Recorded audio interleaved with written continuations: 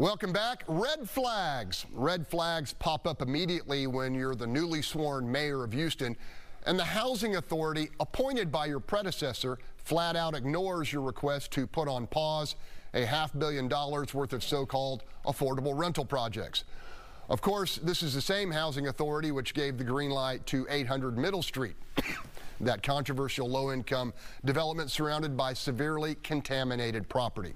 This week we learned that instead of just giving Mayor John Whitmire an opportunity to review the deals, the authority board and its CEO David Northern approved 13 proposed tax-abated complexes in one fell sweep.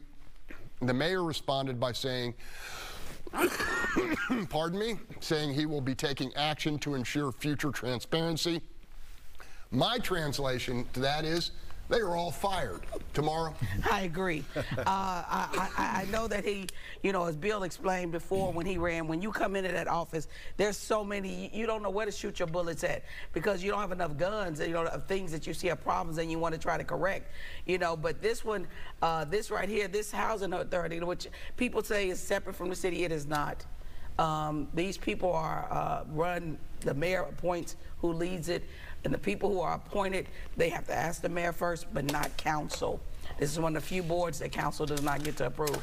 This whole board needs to be looked at, and it needs to be looked at to see, because I don't agree, just because people don't have money, that they have to choose to live in low income or affordable housing, that their lives should be put in jeopardy, that their children.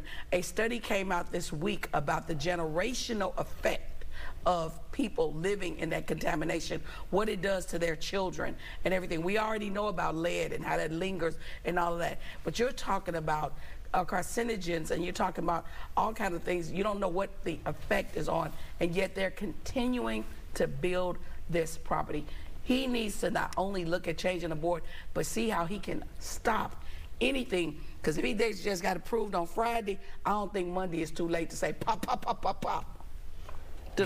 Yeah, I got a simple answer. Fire all of them and do it now, and then unravel what they did. But the whole concept here, when you talk about affordable housing and what they're doing here, and it's a huge problem.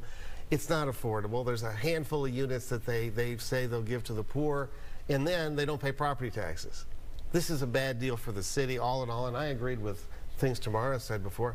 I don't want to put these people in apartments anymore. I want to put them in houses. For $300,000 a unit, they could buy houses. So give them houses and have them be able to invest into it so they own something. Correct. Makes sense. I'm going to go to Bill if you're not going to. Okay.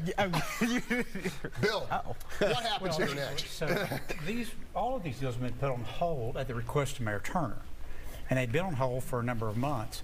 And I think all these people realized they were about to be replaced, and so they rushed through these deals probably in what was going to be their last meeting. The interesting about this, almost all these deals are outside the city of Houston. That's really weird. Yeah. Okay.